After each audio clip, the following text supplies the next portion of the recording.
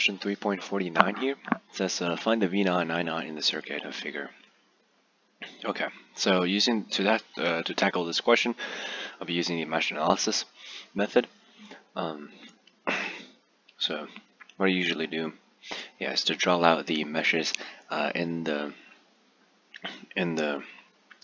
graph or figure, and then I usually set them to clockwise. It's just a conventional way of doing it. It doesn't really matter what direction you want it to set your mesh current to, but instead, this is what I do.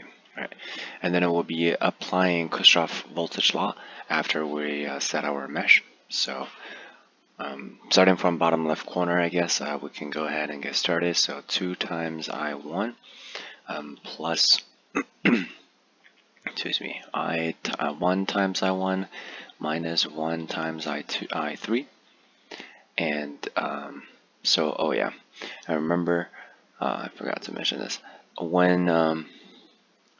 When two meshes or more meshes shares one or more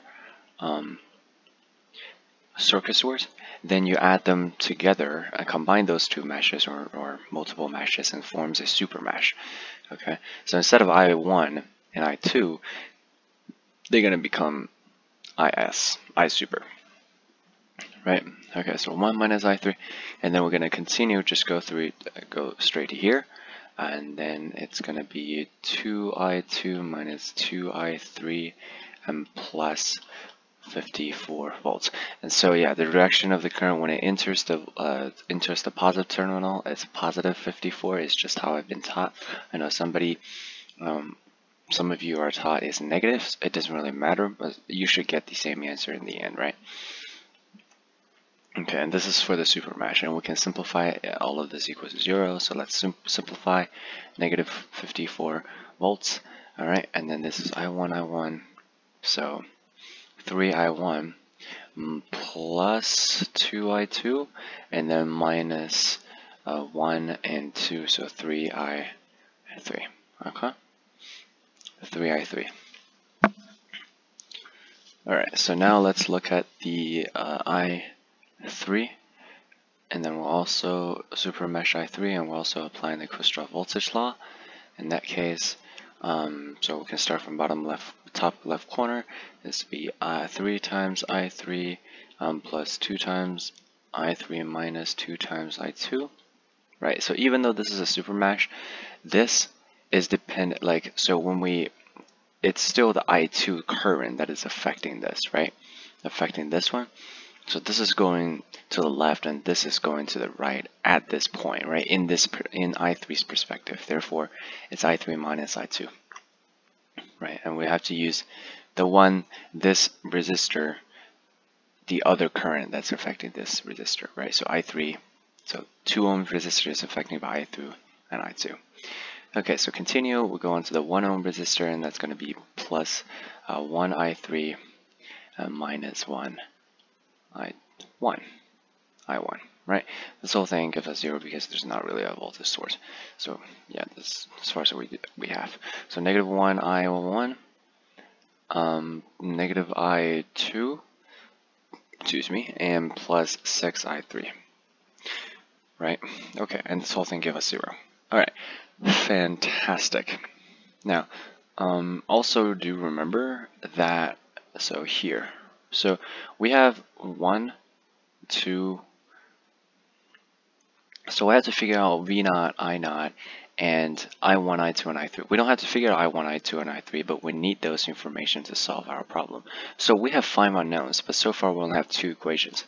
Therefore, it's telling us we do not have enough, right? We need to find more information. So if we're looking at this loop 1 over here, right? I1 is going in the negative direction of I naught, right?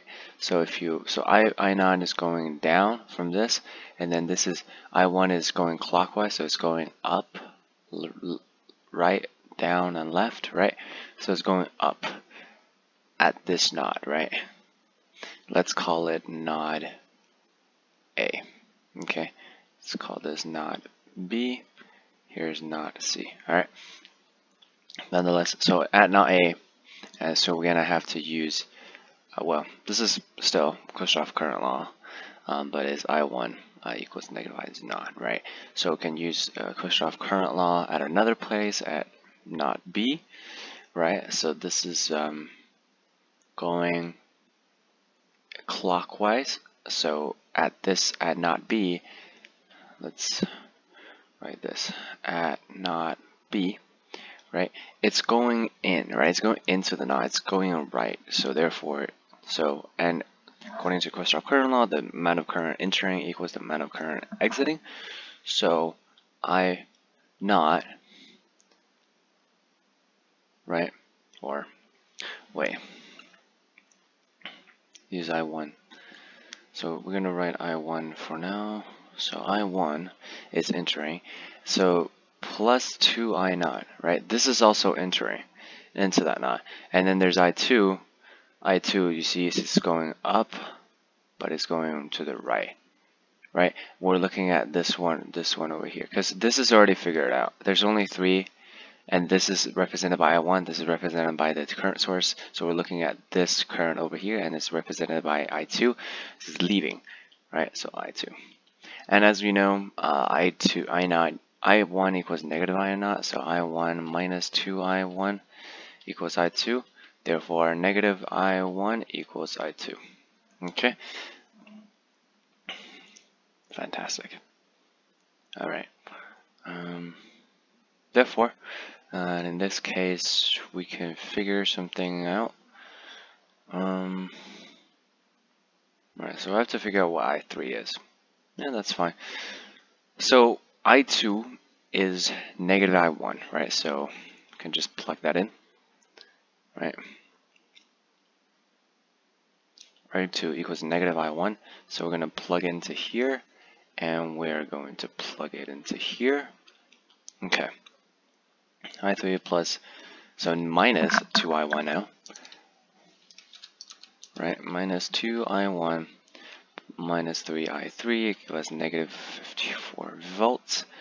And then this is negative I1 plus 2I1 plus 6I3, and this whole thing is going to give us what? It's going to give us 0, okay? So this is, and then if we simplify this, it's going to become 1I1 minus 3I3 equals negative 54, and then this is I1 plus 6I3, and this is equals to 0. So if this equation minus this equation, right?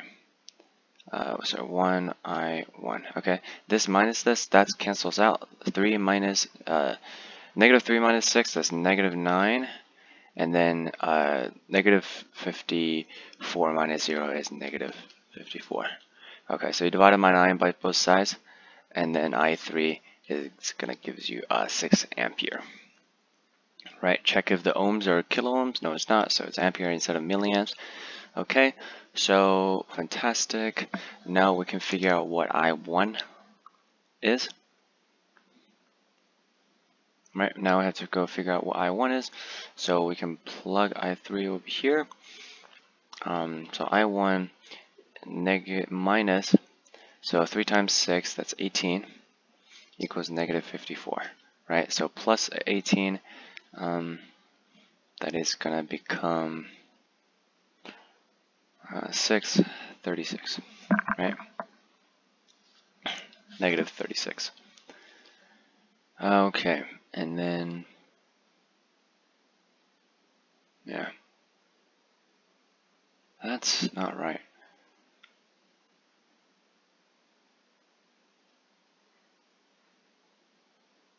Yeah, because if I plug it into here, oh wait, never mind. Yeah, if it's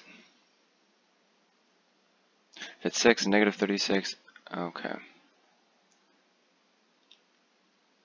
Yeah, that's right. It's still 30. Okay, so I1 is negative 36 ampere, and then therefore I0 is 36 ampere, right? Because of this relationship that we found earlier. Okay, so we found I naught. Now it's time to find V naught. So V naught in this problem, it's a little interesting. It's a little weird than usually how we've been tackled this.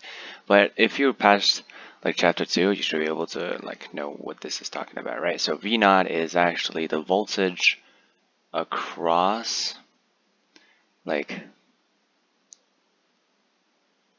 from here, right? So V naught is actually +1, -1, and this is I1. Like this is V naught. Okay, it's literally the V naught equals VBC, right? Not B and not C. Like it's literally between these 2 points. So what is V naught? That should be pretty straightforward. We already find what V1 is. Therefore, we just do a regular loop, Kirchhoff voltage law, right? We just do a regular loop, Kirchhoff voltage law. Then, so let's say I1.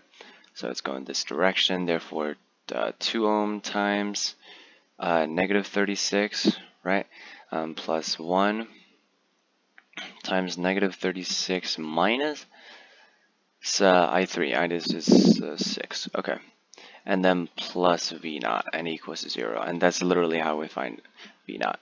So this is 72 negative plus, let's see, this is 42. So 42 minus, right? Because, yeah, this is 36 minus 6, 42, -40, yeah.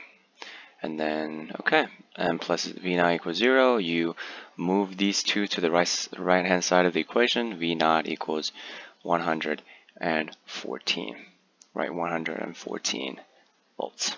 Okay, fantastic. So now we figured out what V naught is, and we found out what, I naught is 36 ampere, and then V naught is 114 volts. Okay. And this is how you solve this problem. Alright, so yeah, I guess this is, they added one more analysis, one more extra step than the one that we usually are encountered. So it requires you to find the volts across a area. So it's not that hard. Don't get like surprised by it, right? Just think about what you've learned in the past and then apply it. And then you should be able to figure this out relatively quickly. So 3.49 is this question. And then there's another one, which is I'm going to produce later. It's a 3.51. And it's also, I guess, an upgraded version of this question. All right, so keep your eye out for that one. Okay, hopefully this was helpful. Good luck on your studies, and I'll see you in my future videos. Bye.